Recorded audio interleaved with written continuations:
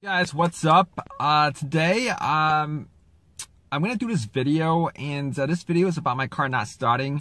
So I had no issue starting this car this morning. I drove it around for maybe like 10-15 miles, parked it, and I get into my car, try to start it, and it does not start.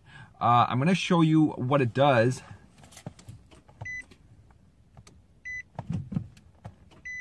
You guys hear that noise? It's one single click, right? So, I mean, everything else works. The lights works, the battery works. Well, the lights work.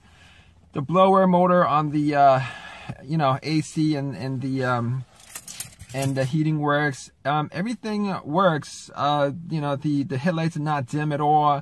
The radio works.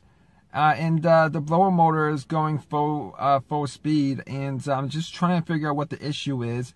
I thought it was the battery. I cleared the terminals, the contacts, and that's not the issue. I had somebody try to jump start it. That's not the issue. So I'm just gonna assume it's either the relay, the starter relay, of the start itself, and I don't know why. I would be amazed that if it's the starter, considering that I changed that maybe like last summer, which is like close to a year ago, and it's just a year.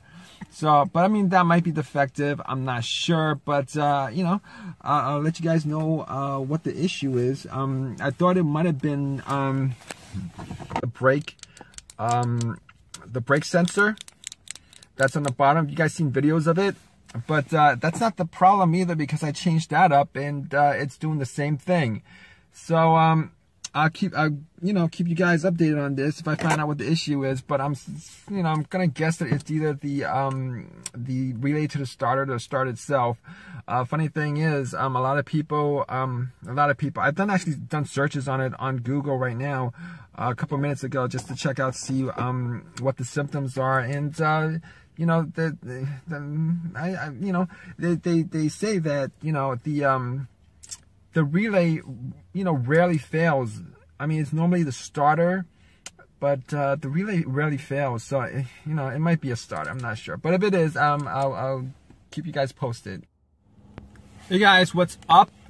So yeah, just to let you guys know, the issue was actually the starter, and I had a suspicion that it was the starter, but had that changed out. I had that changed out like last summer, probably around June of last summer. So that starter lasted me like less than a year, which is pretty much ridiculous to me, because these should last for quite a while, like more than a couple years.